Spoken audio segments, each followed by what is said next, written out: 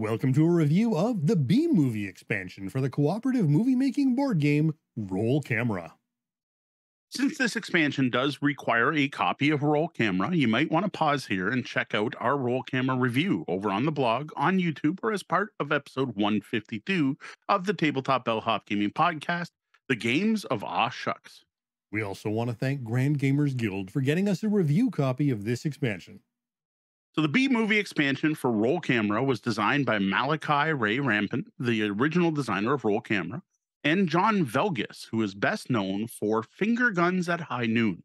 Features artwork by Malachi that perfectly matches the style and silliness of the original, which makes sense because he's a comic book artist, webcomic artist.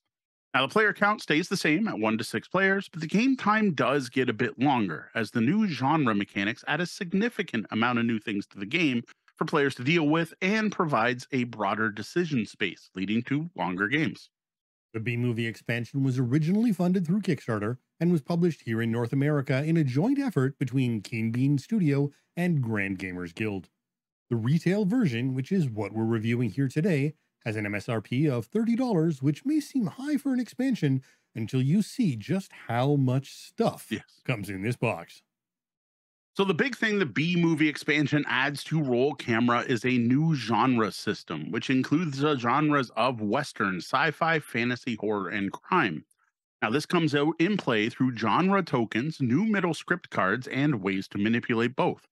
To win the game, now, not only does your movie have to be good enough, or bad enough, it also has to fit the right genre.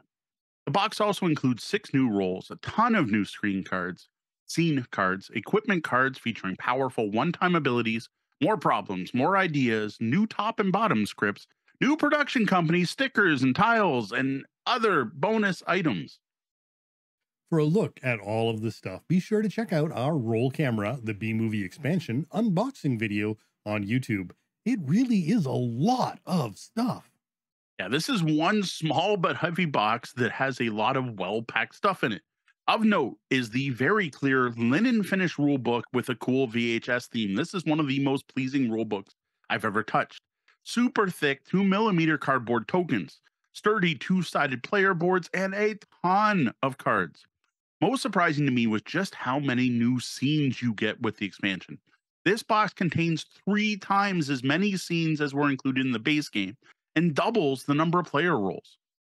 Quality here is excellent, and I'm very pleased to say that everything in the expansion will actually fit in the base game's game trays insert, though it is a bit tight. So how do you use all this new stuff? What exactly does the B-Movie expansion add to Roll Camera? So the big thing this adds to Roll Camera is the genre system that I just mentioned. This is a totally new layer to the game, and most of what comes in this box is there to support this new way of play. When playing with genres, there are a number of changes to the game. The first of which is the fact that the script section of the board now contains 3 parts. Top and bottom scripts as before, plus the new middle script cards. Each of these features 6 genre icons made up of Western, sci-fi, fantasy, crime, and horror. Now, mechanically, these new middle script cards become a new requirement that must be met in order to win the game. Your finished movie must include, at a minimum, 6 genre tokens matching the current middle script card at the end of the game. If they don't, you lose. This new script card counts as a script card for all in-game purposes and can be modified, changed, and affected by all in-game events that previously only affected top and bottom scripts. To go along with these new genre requirements, the new scene cards include 1 or 2 genre symbols on them. When those scripts come up on the storyboard, you place the appropriate genre tokens on them. In addition to the genre tokens, some of the new scene cards also include more than 1 theme and count as having both themes shown for all interactions. Now, interestingly, at the start of the game, you shuffle all 100 scene cards and draw only 25 to use, which could be a mix of the new and old cards, and due to the fact you may not get the right type of scene cards, or the right genre tokens, there are now 2 new worker placement spots added to the board when playing with genres. One of these action spots lets you swap out a genre token for $1 or add a new one to a scene for free. The other lets you wipe the entire storyboard, drawing a new set of 4 cards using a pair of dice. The next addition to the game is The B movie expansion adds are equipment cards. You draw three of these at the start of the game, place them near the board. Each of these features a new action spot with a very powerful ability that can only be used once. At the end of the turn, when an equipment card's been used, you take the die off, pass it to the next player, and flip it over so it won't be used again. The rest of this expansion includes new idea and problem cards that are shuffled into their respective decks, new top and bottom scene cards to be mixed in with the originals, and new production companies you can choose from at the start of the game to make the game more difficult and interesting. Now, while it's obvious that the designer and publisher expect you to add all of this to your base copy of Roll Camera and use it every game, there are parts of this expansion that can be used without having to play with the genre system. This includes the new player roles, some of the new equipment cards, and most, if not all, of the new script cards. There's one final bonus item included with the B movie expansion for Roll Camera, and that's a small punch board filled with small, silly icons that can be punched out and placed onto your completed scene cards. These serve no in game purpose, but are fun to play with. Now, as you just heard, the B movie expansion adds a lot of stuff, right? Physically, a lot of physical stuff to Roll Camera. There are more cards in this expansion than were included in the base game. That counts every type of deck. It's ridiculous, which I found to be very impressive. Equally impressive is the quality of the new components, especially the thickness of the cardboard tokens. We were happy with the original game material quality, and as one would hope, the new material doesn't disappoint in the least. Now, I was also very happy to see the game included both tiles and stickers for the new action spots and for the larger script area. I like having the option to permanently change my roll camera board if I want to or not.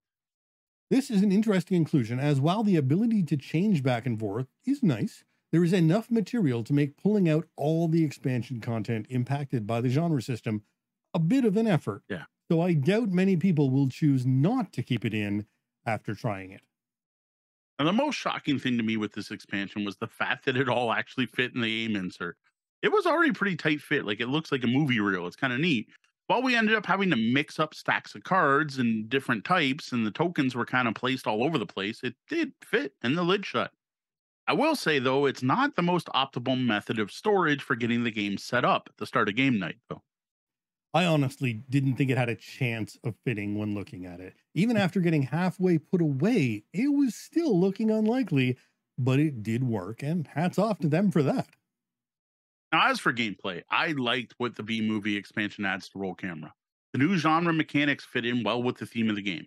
I especially like how integrated into the core loop of play genre becomes once you add in everything. It isn't just a new requirement. It's something you have to manage, something you can manipulate. It comes up during idea sharing, and genre based problems come up frequently. What it didn't add, thankfully, was additional frustration. While the game isn't easy and there's a lot to manage, adding in the genres didn't overwhelm the game thanks to the additional ways to mitigate them as a problem. You can't ignore them, but they are problems that can be solved with enough time and money. Now, another big thing this expansion does for Roll Camera is adds variability to each game, and through that, replayability. While part of that comes from the new production company cards, it's mainly derived by the sheer amount of new cards that get added to the game. The fact you only use 5 of each script section and 25 of 100 scenarios each game means that no two games of Roll Camera should ever be the same. Doubling the number of available roles only adds to this. Honestly, this is what's truly staggering about the game. Even ignoring the genre system, the amount of new content added means you can play this game many times without ever worrying about it getting stale.